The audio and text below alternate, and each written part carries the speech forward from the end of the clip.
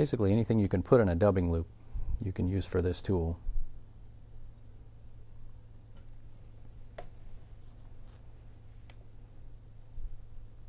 If you're tying a fly with a peacock body, cut the tips off of the peacock because they're always going to break anyway. Tie the peacock on the underside of the hook. And the reason for that is you want the loop and the thread all coming off in the same place. So I've tied my peacock on the underside, and you want to make a loop that's shorter than your peacock. So you just go back and measure it to the length of your peacock.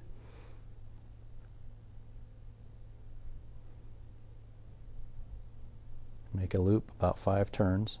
Slide the hook up. Now we're going to bring the peacock down. I'm going to hold the loop open with my middle finger or my index finger, either one. And I'm going to catch the peacock between my thumb and my index finger. Now as I'm looking at it, there's the loop and the peacock is laying over the top of the loop from my point of view. I'm going to take the hook.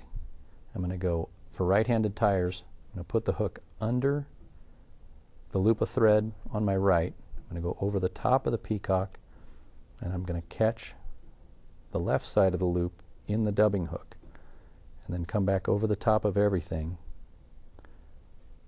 slide that down, and it'll catch the peacock in that loop against the hook. And you're going to see that you're going to get a tension difference there, so you just want to rotate your spool down a little bit to get the tension pretty close to even on all 3 pieces of thread and the peacock. If you have excess peacock hanging beyond the hook, it helps if you cut that down to about 1 inch. Sometimes that'll spin around and get caught up in things. And just take the tool and spin it. It'll spin tighter at the top first. So give it a spin till that gets started and just start winding your peacock. Pull it back down, spin it a little more.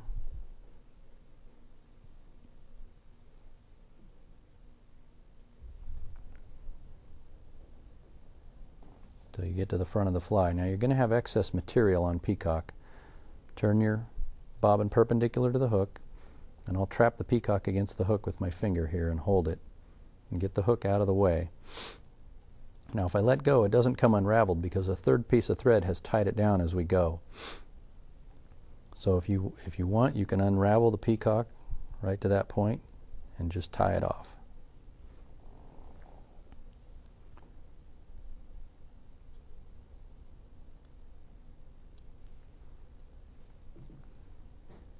That's how you do a peacock reinforced body with Mitch's Bobbin Whirler. Now if you end up with extra material, for example, if we do the peacock again, tie it in underneath the hook, make a dubbing loop that's shorter than the peacock, about 5 wraps to hold the loop down. Pull the peacock. Again, the loop is underneath the peacock from my point of view. I'm holding the peacock between my thumb and index finger. Pull the tool down, and I go under the right-hand piece of thread of the loop over the top of the peacock, and I'm going to catch the left-hand loop of thread and pull everything back, and then pull the bobbin down until it traps the peacock against the hook.